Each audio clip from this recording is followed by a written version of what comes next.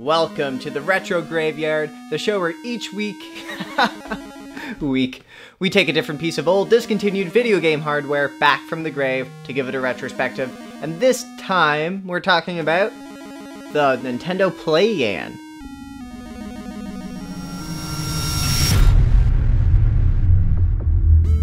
So this is definitely one of the more obscure things we've talked about on the show. The Play-Yan is a digital media player made for the Game Boy Advance SP, but it also works on the original Game Boy Advance, as well as the Nintendo DS and the Game Boy Micro. This original Play-Yan launched in September 2005 for 5,000 yen, which is about $50 US. So although this original version was never released outside of Japan, its successor, which was really just a minor upgrade, called the Play-Yan Micro, launched at the same time as the Game Boy Micro in Japan as well as Europe, and in Europe it was called the Nintendo MP3 player. Catchy, right? But anyway, this version.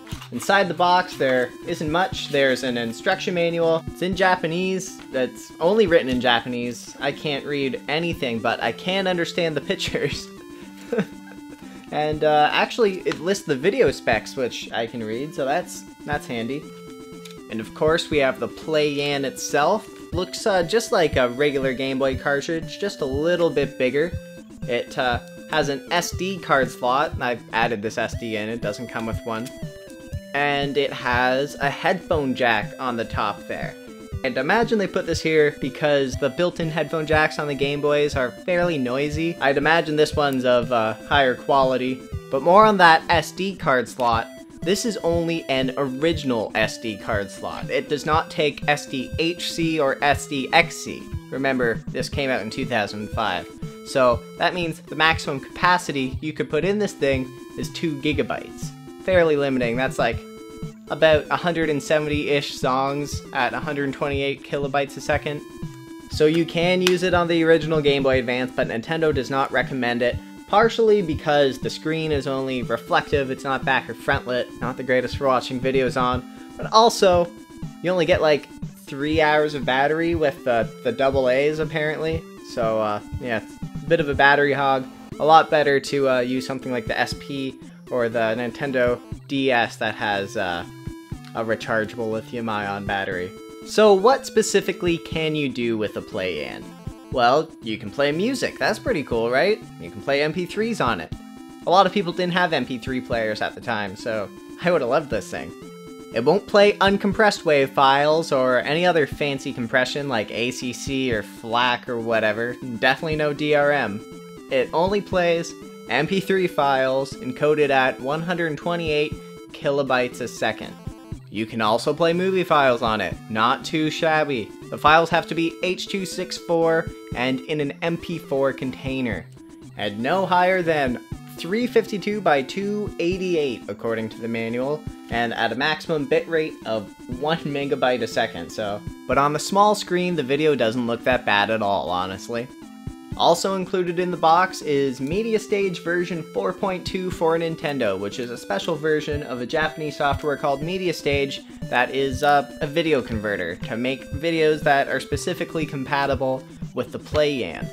Pretty handy. Not everyone has Adobe Media Encoder or Apple Compressor laying around, especially not in 2005, so that's definitely handy. And in true Nintendo fashion, there's one more thing you can do with it. There are 13 mini-games available from Nintendo's website.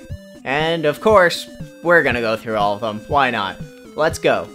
Okay, so this first one is called Wave, and you have to time your guy's movement in line with the other people.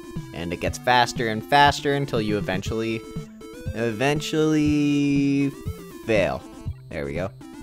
And this next one is called Nose, and you actually have to shoot the fingers before they get inserted into your nostrils, ending the game. Okay, Nicoroid, you're a android cat, I guess, and you have to shoot down these bats, which is a little hard because the left and right kind of rolls around like that. And they come down a Space Invader style until you die or get hit by a bomb randomly. Next one's called Keeper. You're just a goalkeeper. Deflect the balls. One gets in the net, you lose. Next one's called Avoid, in which you're a bat avoiding some balls. That's pretty much it. It's absolutely riveting. Best gaming experience ever. Bat, you're not a bat actually in Bat. You're a batter, and you gotta hit these baseballs. Miss one and you lose.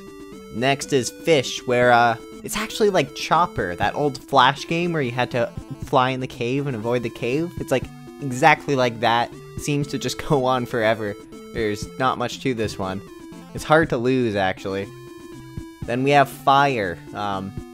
You just shoot at these balls again, and you, kill them before they get to the top and end the game. Jump. You hit A, and it makes your guy duck. You release A, it makes your guy jump. So you gotta jump over these crabs and duck underneath these weird helicopter things.